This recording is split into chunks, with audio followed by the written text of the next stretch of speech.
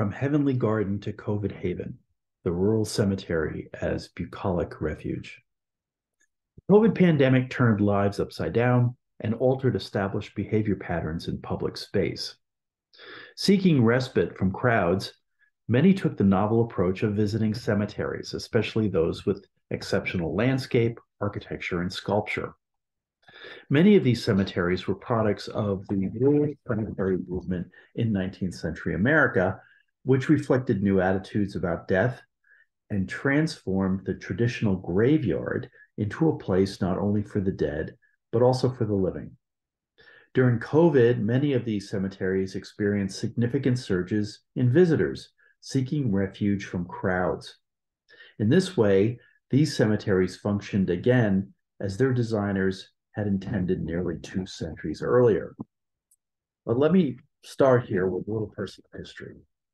Within the first few weeks of the COVID pandemic, with social distancing and many working from home, people sought refuge outdoors. On extended walks around my own hometown, I noticed more pedestrian visitors to local cemeteries. A colleague's Instagram post from Greenwood Cemetery in Brooklyn, New York, one of America's greatest rural cemeteries, revealed that crowded public parks had forced her to find alternative sanctuary at Greenwood. I wondered if cemeteries might be enjoying a new appreciation among the COVID-weary public. Could these resting places, especially rural cemeteries or garden cemeteries, that were popular bucolic havens for enjoying nature, art, and architecture nearly 2 centuries ago, be newly fulfilling their original design intent? Now, rural cemeteries were the result of sweeping changes in how early 19th century Americans viewed death and the repose of the dead. There were 3 driving factors. One was the state of traditional graveyards and burial grounds in late 18th and early 19th century American cities, which were expanding in size and density. These burial places were usually connected with churches at the center of cities. By the turn of the 19th century, they were crowded and in poor condition. Burials were often in shallow graves, causing them to become uncovered. Decomposing bodies were feared as contagion sources, emitting harmful miasma, and could contaminate city water supplies. Cholera and typhoid epidemics became more frequent. Civic leaders proposed that burials be moved outside the city center, away from human habitation. Increasingly, all across the country, city limits were extended and burials relocated. In fact, many graves were actually moved farther and farther away from city centers.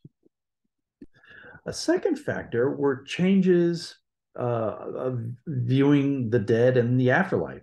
17th and early 18th century graveyards reflected a certain equality of the dead, interred with little distinction between memorial markers that reveal few personal details about the deceased, usually just birth date and death dates. All were equal in the eyes of a supreme being and would rise in the second coming, according to Christian doctrine. In the first decade of the 19th century, however, death came to be seen more as a passage from one state of being to another. In his 1817 poem Thanatopsis, one of that century's most lauded verses, William Cullen Bryant communicated the idea that human beings are creatures of the earth, more attuned to nature's teachings.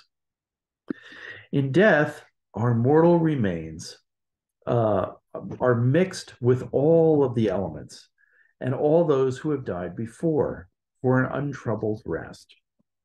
Bryant rendered nature as, quote, the great tomb of man, unquote.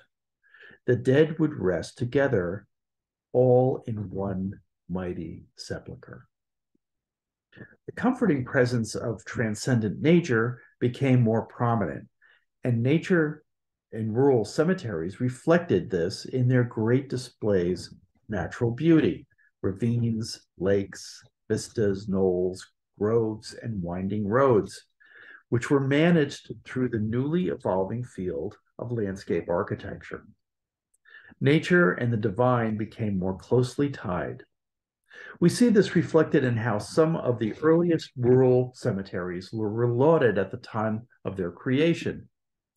In his dedication speech for America's first rural cemetery, Mount Auburn in Cambridge, Massachusetts, in September 1831, U.S. Supreme Court Associate Justice Joseph Story noted, quote, "The natural features of Mount Auburn are incomparable for the purposes to which it is now sacred," unquote.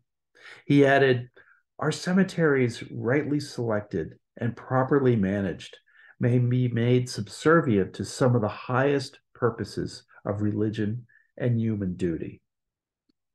The design of a rural cemetery equated nature with godliness. According to the Visitor's Guide to Hartford's Cedar Hill Cemetery, which opened in 1864, the American rural cemetery was, quote, "a vast temple to the transcendent being, where the visitor senses the eminence of God in nature." A third factor was the growing interest in the creation of public parks as refuges from crowded, dirty cities. According to rural cemetery historian Jeffrey Smith, the people who founded and developed rural cemeteries understood that these were not just graveyards. They were green spaces that people would use on a regular basis. Fees for rural cemetery burial plots, churchyards and town burial grounds typically did not charge for burial, were used to finance rural cemetery landscape design, planting, and maintenance. As Jeff Smith describes it, quote, "A green space was considered a relief from crowded and polluted cities."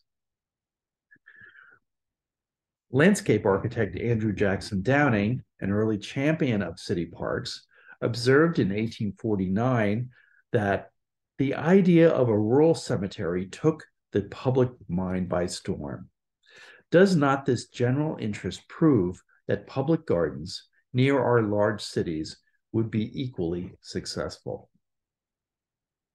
Public parks, such as Hartford's Bushnell Park, the country's first publicly funded park founded in 1853, later followed the model of rural cemeteries, which were intended as places for the living to commune with nature and partake of the shared memory of those who had gone before. It was not until the late 19th century that public parks began to replace rural cemeteries in these same functions, except for, of course, burials. Rural cemeteries fulfilled their founders' dreams. Many of these cemeteries, especially those located on new trolley lines, became popular leisure spots as work hours decreased during the latter 19th and early 20th centuries.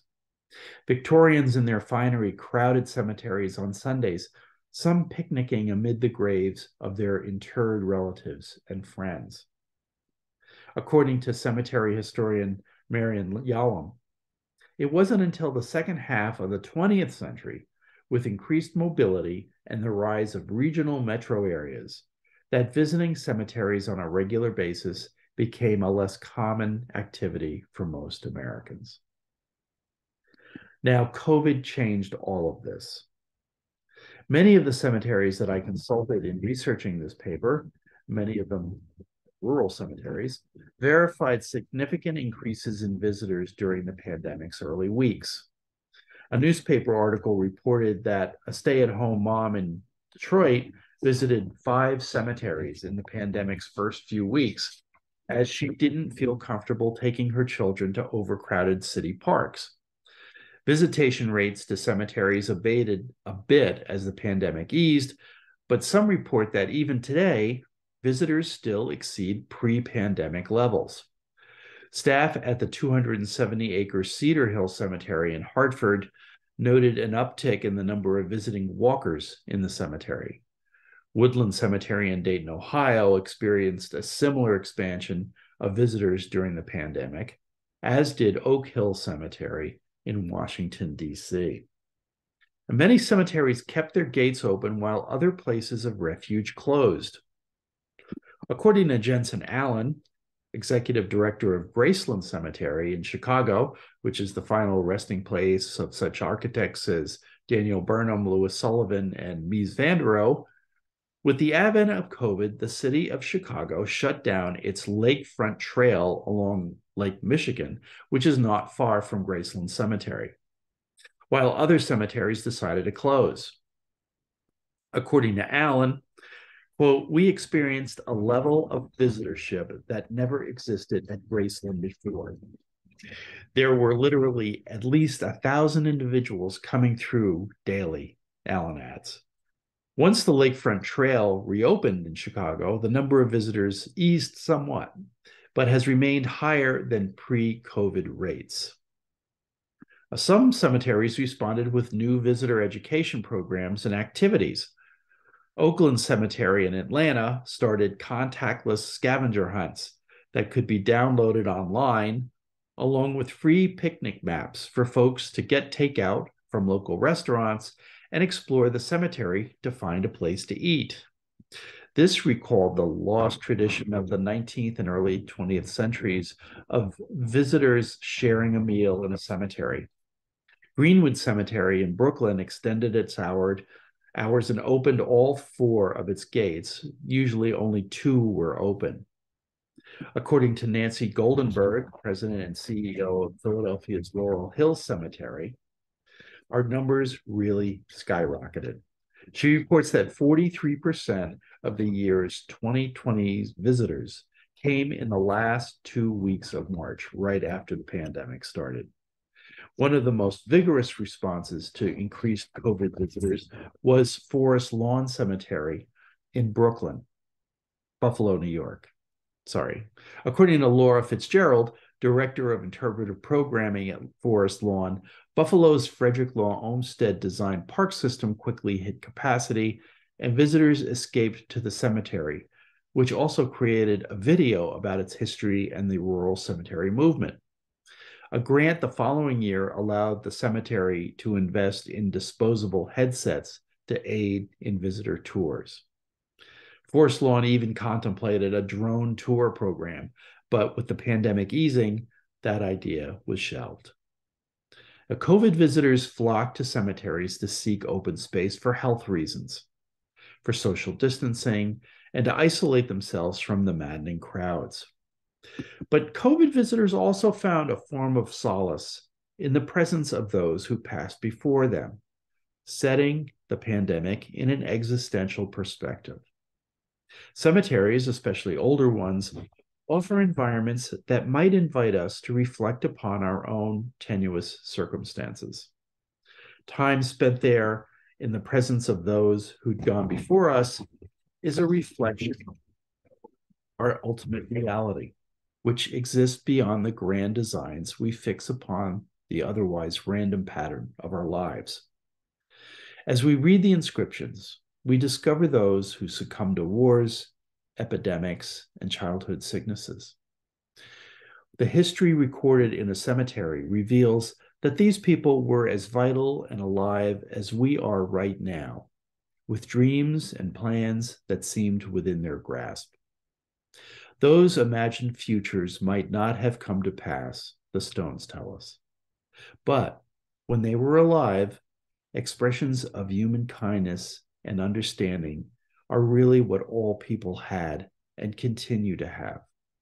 In the space of the cemetery, it is a valuable reminder. Thank you.